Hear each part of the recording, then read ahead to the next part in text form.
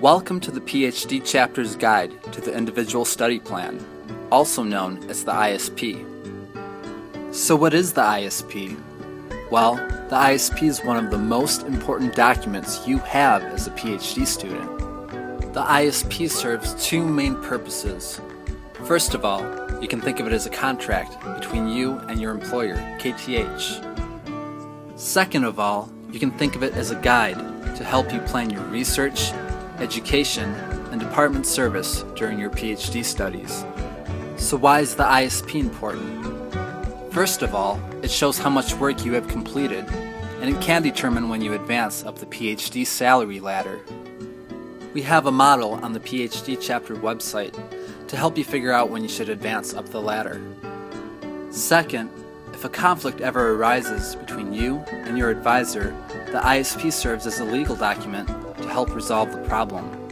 This is why it's extremely important that both you and your advisor fill out the ISP together. So what does a good ISP look like? We are going to go through the most important parts of the ISP. Now it's important to remember that the ISP will vary greatly from student to student. However, here are a few tips that should help you along the way. The first important part is at the end of the general section. Here it says how many % you've completed of your degree so far. You can use the model that we've mentioned from the PhD chapter's website. It's important that both you and your advisor are in agreement.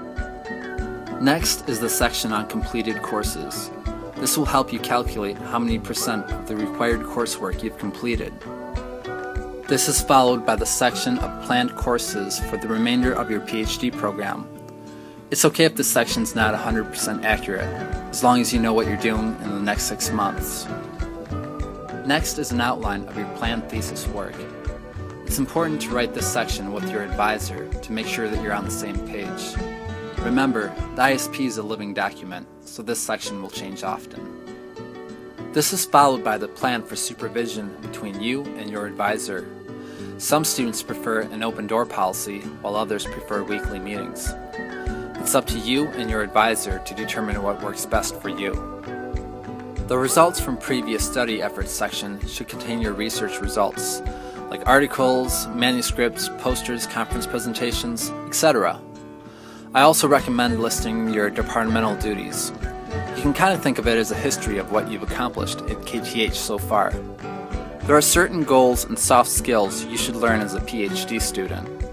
List these goals in the intended goal of education section.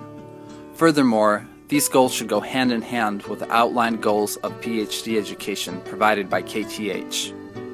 At the end of the ISP, you will list when you will advance to the next step of the salary ladder and what requirements you must meet to do so.